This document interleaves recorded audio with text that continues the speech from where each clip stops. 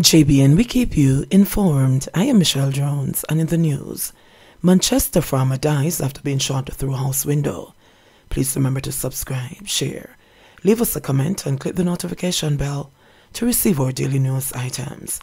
Police in Manchester are probing the murder of a farmer who was shot at his home in Freetown in the parish on Tuesday night.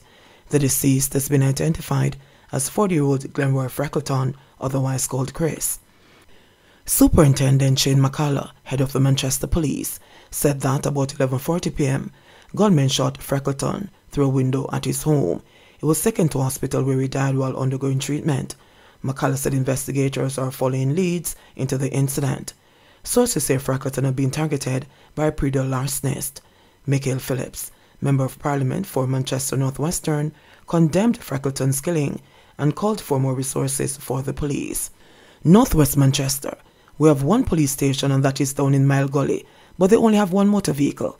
We have seen an increase in robberies and predator larceny in that area, but we can't ask the police to do more with what resources they have, he said.